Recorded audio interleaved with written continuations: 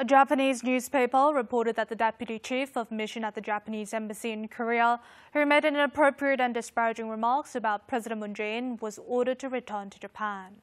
The Korean Foreign Ministry also confirmed the recall of the high-ranking diplomat. The Nihon Keizai Shimbun reported that the deputy chief of mission at the Japanese embassy in Seoul was recalled home. Hirohisa Soma sparked controversy when he made sexually derogatory remarks about President Moon Jae-in. Seoul's foreign ministry substantiated this report from Tokyo. However, the ministry pointed out the details are left up to the Japanese government to disclose and that the senior diplomat is expected to leave the country promptly as ordered by his government. Soma made inappropriate and disparaging remarks about the South Korean leader at a luncheon with a local reporter in mid-July.